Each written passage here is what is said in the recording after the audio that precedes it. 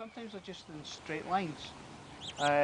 So what I'm going to do is I'm just going to maybe go off on a tangent and ask you a couple of quick questions and see if anybody can give me a reasonable answer to it. Has anybody heard of ley lines? Heard of them, you say? Yeah. No.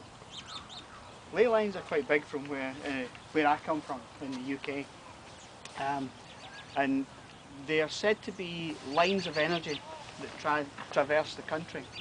And people have said, oh, these lines where they cross, people have set up churches and towns and stone monuments and things.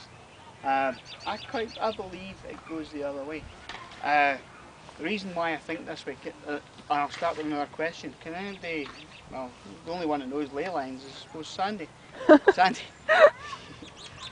can you hazard a guess as to how the ley lines came about in the first place? Not a clue. Not a clue? No. I have a theory, and the theory is based on physics. Energy is neither created, it cannot be destroyed.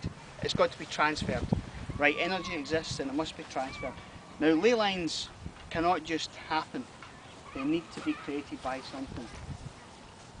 So, my theory is that when people walk along these paths, they're transferring energy from walking. And people have been walking these paths for centuries and centuries.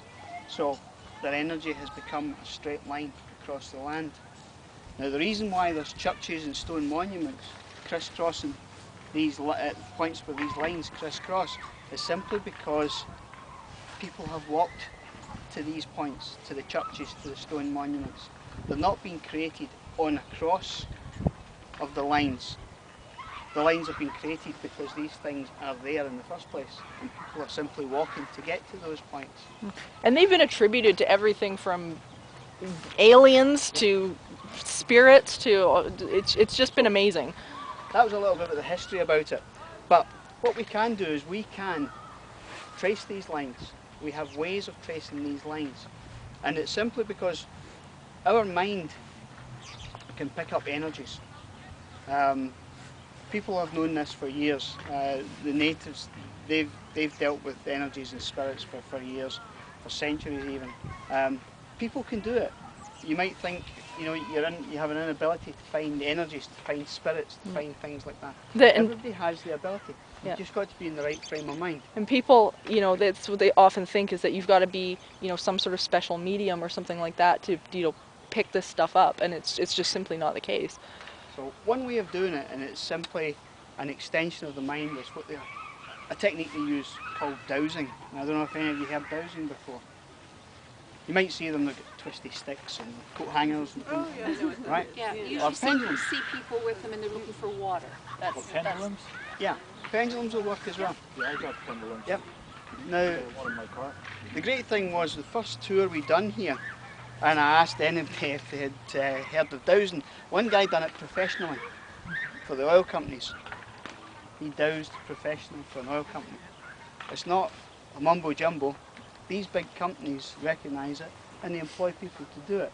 So what I'm going to do is I'm going to introduce this labyrinth to you and suggest that people using it as a meditational labyrinth trace their way around this stone labyrinth and transfer their energy into the ground. So if that theory is correct, we can use dowsing rods to find the paths. So what I've done is I've brought along a whole collection of dowsing rods, and I'm going to... You guys are going to do it. Now, might seem a bit strange, trust me, there's a reason to do it.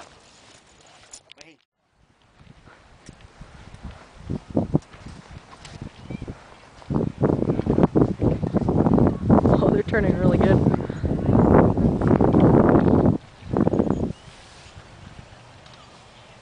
Feel that, eh?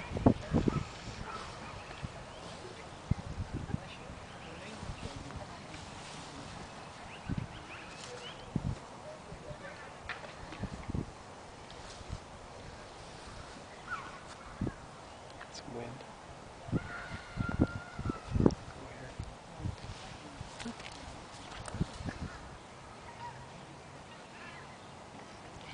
Turn. Yeah. There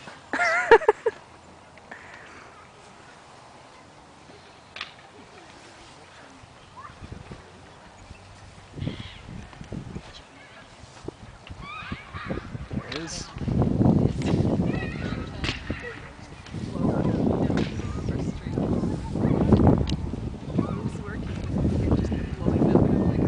Start investigating paranormal.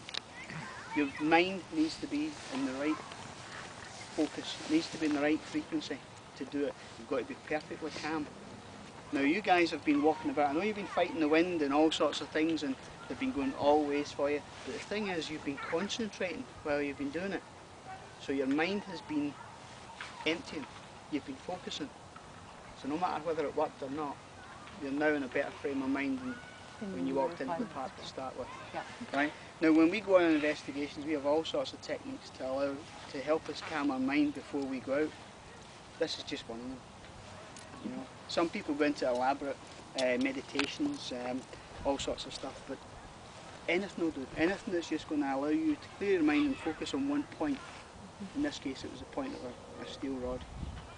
It helps. It gets you there. Okay. And it works in pretty much every situation. If you're, stressed, anything like that, as soon as you can sort of clear that resistance out of your head, it's amazing. Just you suddenly have access to the answers you were looking for. Right people start showing up, all of that kind of thing. So it's really, really important. And in these cases, especially when we're talking about energies and beings of energy, typically they see the living and people as energy. So if you're going to a place that's, and you're feeling frustrated or angry or anything like that, that's the first message you're sending out. If you guys want to think about it like, if you go into an office or something like that, it's kind of the same idea. You know if somebody's having a bad day before they even open their mouth. They don't have to tell you.